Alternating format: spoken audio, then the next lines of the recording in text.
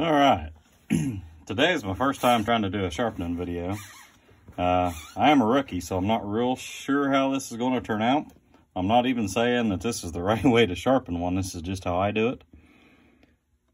So the main goal of square filing is to get this corner to line up with the corner of the file. Now you can change your angle slightly with how you roll the file. I tend to go a little steeper, that way my sharpening lasts longer, my chain stays sharper longer. Put my thumb in behind it.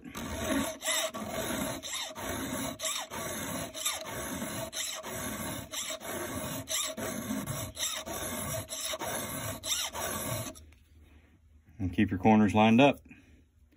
This chain was rocked pretty hard. Actually, it was nailed. I hit a nail with it.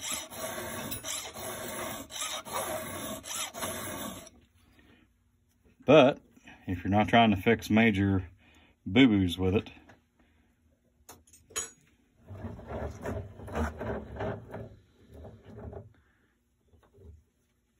go corner to corner and you can't go wrong.